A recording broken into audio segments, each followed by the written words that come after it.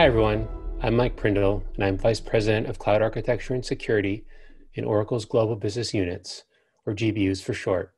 Today I'm going to talk to you briefly about how the Oracle GBUs transform their applications with Oracle Cloud Infrastructure. Let's get started. First, some background on the Global Business Units. There are 8 GBUs, and each is an individual business inside of Oracle that focuses on a specific vertical market. So there's one GBU dedicated to communications, another to construction and engineering, a third to financial services, food and beverage, hospitality, and retail each have their own GBU, as do health sciences and utilities. Each GBU business combines industry-specific expertise with Oracle's extensive technology platform to provide applications that support our customers' most critical workloads and most sensitive data.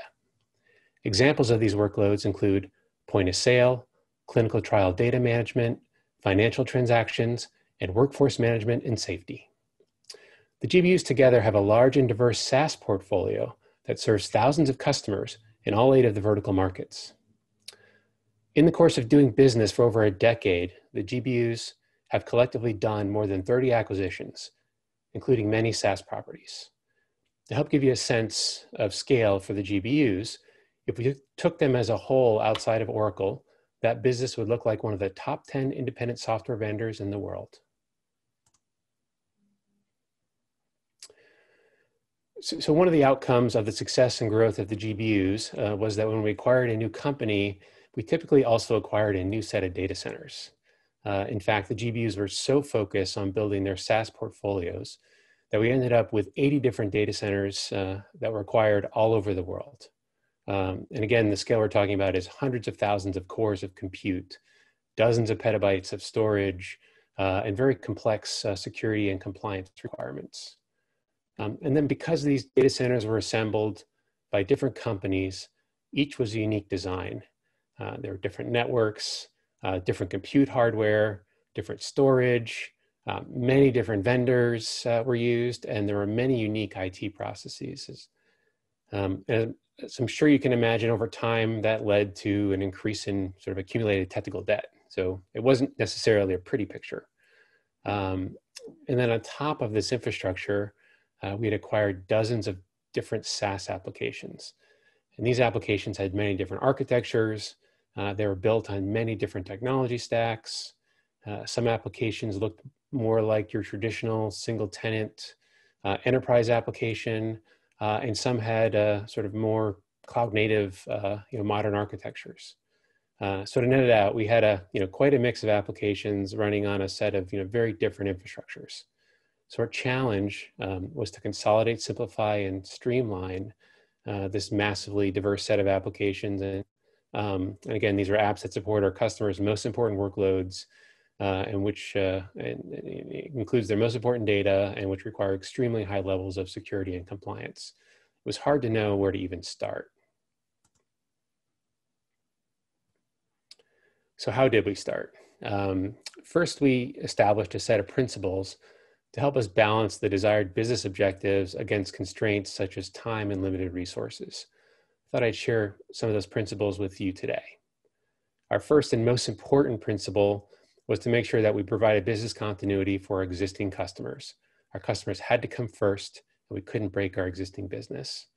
But on the flip side of that, we believe that our journey needed to start by moving to OCI as quickly as we possibly could.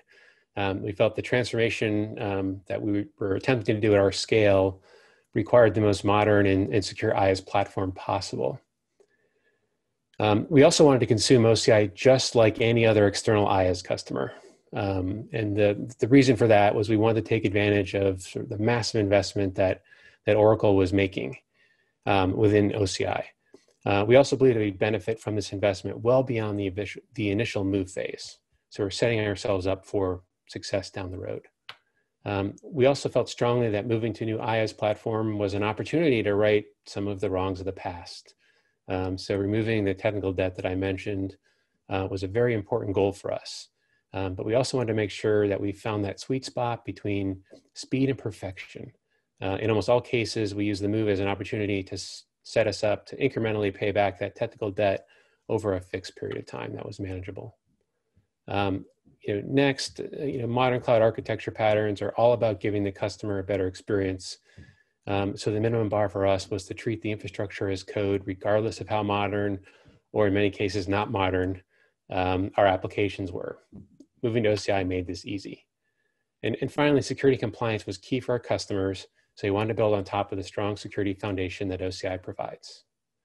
So with this set of principles, we formulated our plan, and we wanted to understand what the likely business outcomes would be. And so where we landed, based on those principles and our business requirements, we ended up with a pattern that looked primarily like move and improve.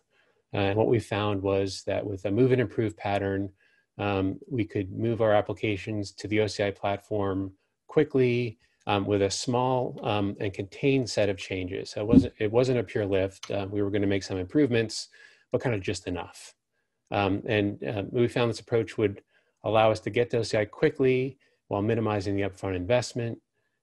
We decided that changes during the move phase had to be highly leverageable and enable us to rapidly improve our apps once we got to OCI. So there had to be a pretty significant payback for that initial investment that we were going to make in the move phase. So after going through all the details, the move and improve plan seemed to check the boxes. So we started to work to figure out how we got our move going. The work we did to prepare for our move phase was pretty straightforward. First, we decided to use the infrastructure as code capabilities that I mentioned to assure consistency across data centers, and also to allow us to easily make changes in the future that we could test and easily deploy.